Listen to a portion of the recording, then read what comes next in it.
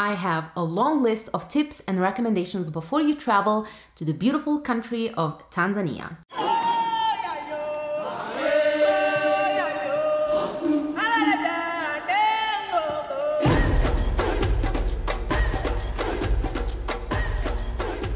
We will break down these tips to categories. We'll talk about requirements for the pandemic. We'll talk about passport and visa. We'll talk about health in Tanzania. We'll talk about the language, internet, electricity, and water. We'll talk about cash. We'll talk about transportation in Tanzania. And finally, we'll add some unclassified considerations and a few questions that I've received over the past month. Brace yourself, this is going to be so packed with valuable information, so let's dive right into it. Requirements for the pandemic. If you're traveling to Tanzania, whether you are vaccinated or not, you do need negative results of the PCR test, and you also need to fill a health surveillance form 24 hours before arriving to Tanzania. Now, once you arrive in Tanzania, there will be a health check. They are going to check your temperature, and there is a mandatory rapid test that you have to take at the airport. So this is the summary of it, but if you want to see a detailed video in which I talk about all of the detailed requirements about traveling to Tanzania during the pandemic, you can check the video up here. I will also have links in the description box and in the comment with where you can find the health surveillance form and where you can pay for the rapid test that is mandatory at the airport. Now, let's move to talk about passport and visa for Tanzania. You obviously want to make sure that your passport is valid for 6 months, and then you need 2 empty pages on your passport for the visa stamp.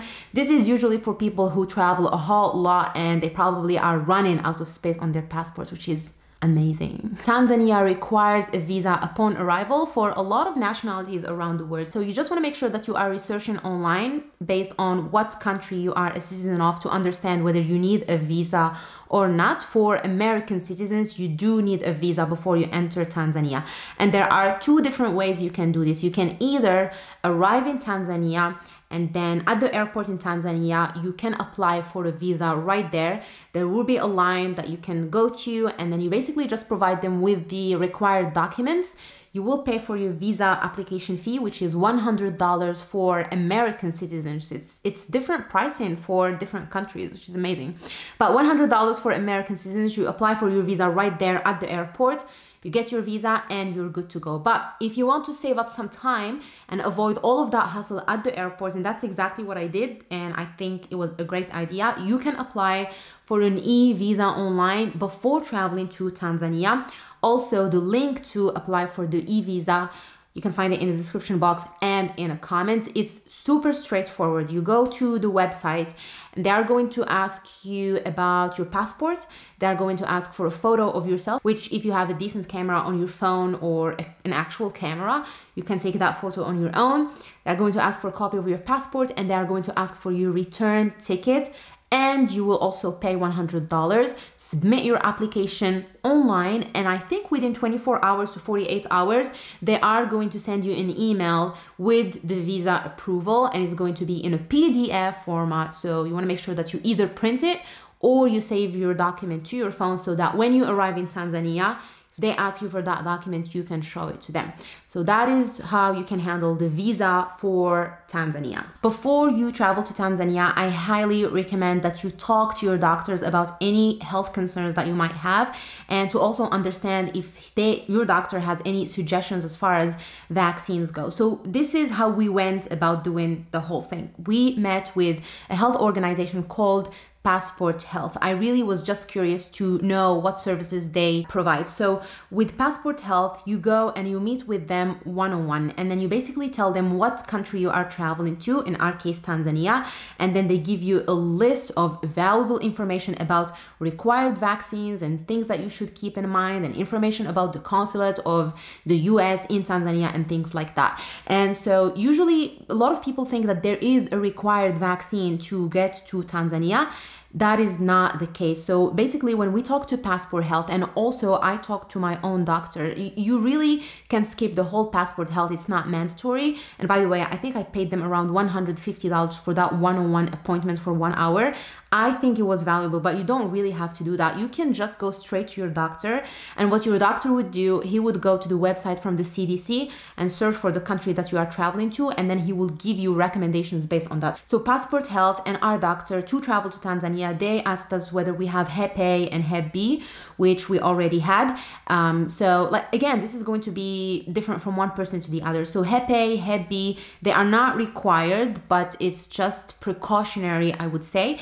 And then they recommended that we take the typhoid vaccine just in case we are exposed to contaminated water or food. So we took the typhoid vaccine, and then we were suggested to take the malaria pills. So it's definitely something that you want to talk to your doctor about if you're traveling to Tanzania. There are different pills for malaria. Some of them are daily, some of them are weekly. I'm not going to talk much about this. This is something that your doctor can advise you on.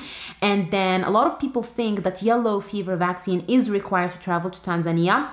That is not always true. If you're traveling from the United States to Tanzania, you don't need the yellow fever vaccine. But if you are traveling from a country that's endemic for the yellow fever, like Kenya, for example, you do need the yellow fever vaccine if you're traveling from Kenya to Tanzania, as an example. So it's not really required if you're traveling from the United States. So definitely take some time to talk to your doctor about any health concerns. So for us, for example, just to summarize what kind of pills and vaccines we had to take, we ended up taking the typhoid vaccine, malaria pills, and also because we were climbing Mount Kilimanjaro, we needed some help with the elevation and, you know, just limited oxygen at the elevation. So we went for Diamox pills. So really, it's important to take some time, talk to your doctor about any health concerns that you have. Also, in Tanzania, it's recommended to avoid drinking tap water and to stick to just drinking bottled water. I mean, you will see the locals drinking tap water, no problem, but they are accustomed and used to that specific type of water with the bacteria in the water. It might not be the case for you as a tourist or as a foreigner, so try to stick to the bottles instead. A lot of people even suggest that you don't even get ice for your drinks because that's water coming from the tap water as well. So that's just something to keep in mind. And then also I suggest that you take some water purifier tablets just in case you find yourself in remote areas where you don't have access to bottled water or filtered water, so that you can use them as a backup. I will leave a link in the description box to the ones that I took with me. I didn't really have to use them, but it was just a backup in case I need them one day. And then finally, for health in Tanzania, is to consider travel insurance in Tanzania. Your health insurance here in the US is not going to cover for you know, your expenses and bills if you get sick in Tanzania. If you're climbing the mountain, if you need to be rescued from the mountain, it's not something that your insurance is going to cover for. So make sure that you do have travel insurance cover. We went with Word Nomads, and I will leave a link in the description box if it's something that you are interested in. Next, moving on to language in Tanzania. In Tanzania, there are more than 100 tribes, which is amazing. And every tribe speaks a different language. We even met with the Hadzabe tribe, and they have their unique language. We call it the click language. They literally talk like, and that is a language which is pretty impressive. But the common language that kind of brings all of these tribes and people together is the Swahili. And Swahili is the official language in Tanzania. So pretty much everyone is gonna speak Swahili. For English, if you are in remote areas, not a lot of people speak English, but it really depends on what type of experiences you're going for. If you're climbing Mount Kilimanjaro, for example, your guide, your assistant guides, and even some porters will speak English. If you're going on a safari, your guide will speak English. Some locals do speak English as well. You really don't have to speak Swahili, but it's also good to know some words before you travel to any country, not just Tanzania. And the locals really appreciate it when they see that you are putting some time and effort into learning new words. So I'm gonna share with you a few words that I think are important to know before you travel to Tanzania. Starting with number one, jambo. So jambo is how you greet each other and how you say hello. Asante. Asante is how you say thank you. If you want to say thank you so much, you say asante sana. Asante sana. Third word is karibu. So if you say asante sana to someone, they will reply karibu. And karibu means you are welcome, or you are welcome to our house. So even if you go to a hotel and you're just going for the first time, you're entering, they will tell you karibu, like welcome to the hotel. Next word is habari gani. Habari gani is what's the news, or how are you. If you want to ask someone how are you, you can say jambo, hello, habari gani, like how's it going. And then they would usually reply to you saying say nzuri. Nzuri means good, nzuri. Or if you want to say very good, you would say nzuri sana, like asante sana. Asante sana is thank you so much. Nzuri sana is very good. And then if you want to say please, you say tafadali.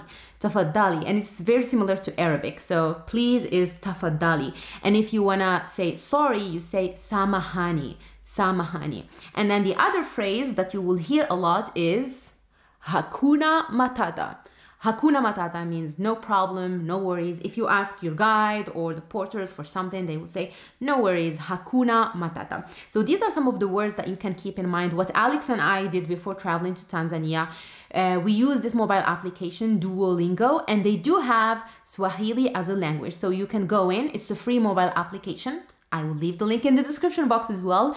You can download it to your phone, and then you can just spend a few minutes every day to pick up new words. And I think it really helped us to pick some Swahili words, and it helped us to communicate with the locals who don't really speak English, especially with the tribes that we got to meet. Before you travel to Tanzania, make sure that you have a UK plug adapter. Although when we went to Zanzibar, I noticed that the hotel in Zanzibar had a European plug. So to avoid all of this, you can just go to Amazon and get one of those adapters that work for UK plug, US plug, European plug. It's just amazing. And I will leave a link to that in the description box. You want to make sure that you do have something that you can use, an adapter that you can use to charge your electronics and your phone. It's the most frustrating thing if you get to the hotel or you get to your destination and you cannot charge your electronics. I just hate that personally. The internet is not the best in Tanzania, to be honest. Even if you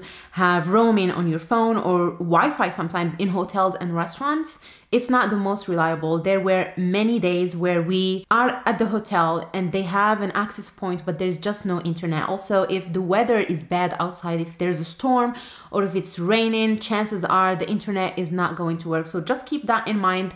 A lot of people asked me, if you are climbing the mountain, Mount Kilimanjaro in particular, how do you stay in touch with your family? And I think that was a great question.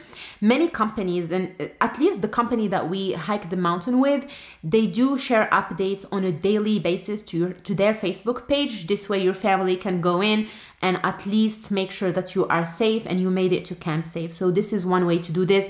As the internet goes, it's not the fastest internet. In some places it was just great. When we were in Dar es Salaam at the Hilton, I think it was the Hilton, the internet was great. Our hotel in Zanzibar, it was so I don't really know if it's something that you can predict or do anything about it really, but it is what it is. The motto in Tanzania is pole pole, which is slowly, slowly. So you will notice that a lot of things, even the pace of life and how things are moving, is kind of slow. And so even hakuna matata, no worries. So everything's kind of chill and relaxed. Don't worry about the Wi-Fi. I know it can get frustrating if you have some work to do. There was one night where I was working on this video. I need to get it up and upload it to YouTube, and I was just struggling a little bit with that. But the situation with water, especially for showers, don't expect your showers to be always warm and the pressure to be great. We stayed in some hotels and lodges where it was just a struggle. There were times where the water won't stay hot for a long period of time, so I kind of had to time my showers. And I remember staying in one of the hotels in Lake Eyasi where the water was so very hot that there was no cold water, so it was so scalding hot that I couldn't take a shower. Also, if you are traveling in remote areas and if you're going on safaris to the Serengeti and such, we stayed in some lodges where resources were limited. The people who are working at the lodge, they have to go and fetch the water and boil the water and put it in the container for you to shower. And usually some of their buckets is just 10 liters. And if you are expecting a long warm shower, it probably may not be happening. For me, I remember one of the times with my hair being so long, I had to wash it during the safari and it was just not enough water. It was a little bit frustrating, but I kind of got used to it with time. I suggest that you pack with you some wet wipes. They call them the shower wipes.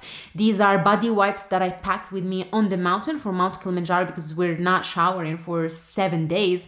So you want to have something to clean yourself with. I would say even if you are just traveling in general in Tanzania, it doesn't have to be just the mountain, pack some of those shower wipes with you so that if you are in a situation where you don't have water, you can still keep yourself clean. Now, cash in Tanzania. The currency in Tanzania is Tanzanian shillings. And once you arrive to the airport, you can exchange your dollars to Tanzanian shillings.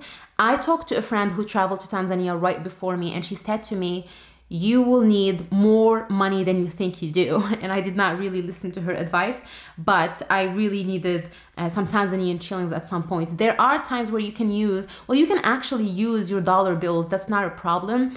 But I suggest that you have Tanzanian shillings with you too, especially for tipping. So tipping is going to be a big deal. And we spent a lot of money on tipping just because a lot of the people that you're going to be when you're going to hike the mountain, Mount Kilimanjaro, the porters, the guides, the assistant guides, they do rely heavily on tipping. I mean, that's how they make their living. The companies that they work with, they don't pay them great amount of money. So they're gonna rely on you and your tips to make your living. So you really want to be considerate and generous with how much money you are tipping. So for tipping the porters and tipping the guides on the mountain, you can tip in dollars. But if you are traveling other than climbing the mountain, like the safari or when we were just traveling in Zanzibar, there will be a lot of people who will help you with your luggage and people who will help you around the hotel or people who will help you with this and that. And you want to make sure that you have bills to pay them as a way to say thank you. I mean, a lot of people right now in Tanzania and all around the world are really hurting because of the pandemic. So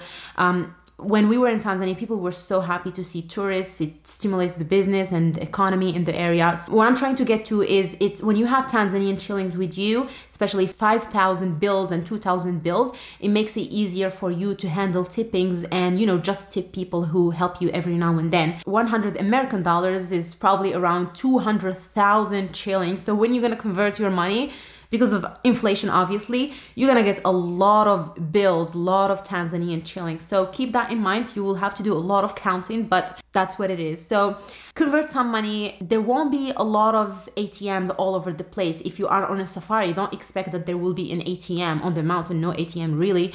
But even when we were in Zanzibar, we had to travel for 1 hour north from where we were to find an ATM and get some cash out of the ATM. So there will be probably situations where you won't have easy access to cash. So definitely make sure you have Tanzanian shillings with you.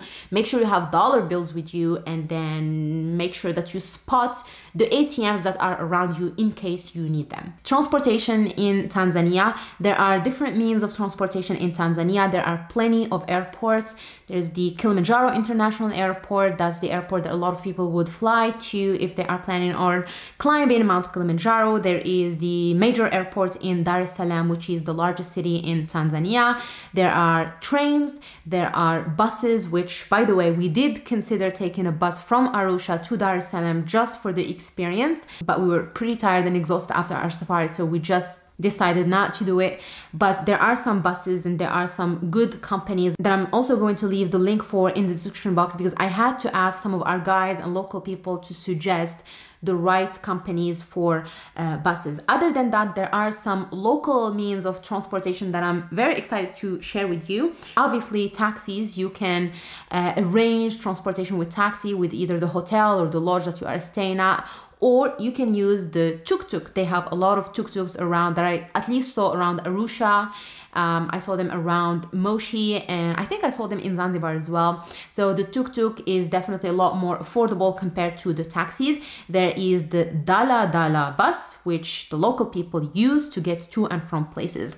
And the name Dala Dala is actually dollar dollar. When these Dala Dala buses came to life or to existence, they would want to, whoever works in the Dala Dala, they would want to grab attention for passerbys, and they would say Dala Dala Dala, and they say it so fast that it sounds like Dala Dala. So that's another mean of transportation if you are looking for something cheap, or really just for the experience of being in a Dala Dala with locals and such. Unfortunately, we didn't have time to try that. There is also another mode of transportation on the scooter. They are called border. So this is usually a scooter that someone owns, and then you go talk to them and they set a rate for you, and then they you join them on the ride. They drive you to your destination in the scooter, and they call it border. And obviously you can rent your own scooter if it's something that you are interested in. I will talk more about that when I make a video about traveling in Zanzibar, because that's where we rented a scooter to explore around the island. But so many different modes of transportation. There is the ferry also from Zanzibar to Dar es Salaam, which I think is a great experience if something that you have the time for, although the waters were so choppy and I was not having a great time, but it was still a good experience to take the ferry across the Indian Ocean. So that is it for transportation. I have, I think, one more thing under unclassified considerations, and that is single-use plastic. It's banned in Africa. In some countries in Africa, there's actually a group of countries in Africa that came together, I think 2016 probably, and then there is this ban on plastic single-use bags, even in Morocco. But I feel like the law or the rule is more enforced in Tanzania. So even if you are, when you are traveling to Tanzania, you want to make sure that you are not packing any single-use plastic bags with you in your luggage, because you can get in trouble. I usually like to pack trash bags for laundry, and I just find that they can come in handy in some situations, wet clothes for example, but I couldn't pack them with me because of this rule. Also, when you are climbing in the mountain, Mount Kilimanjaro, you're not allowed to take plastic water bottles with you. You have to have your own Nalgene bottle or hydro flask or your hydration pack. So keep that in mind and make sure that you're not breaking the rules. So this is it for this video today. I have so many other tips coming up about climbing Mount Kilimanjaro, tips for the safari, and tips for traveling in the island of Zanzibar. If you guys have any more questions, please do let me know in a comment. My name is Habiba, this is Trekking Pals, and I will see you very soon on a new adventure. And don't forget to give this video a like and subscribe to our channel for more videos about traveling in the beautiful country of Tanzania.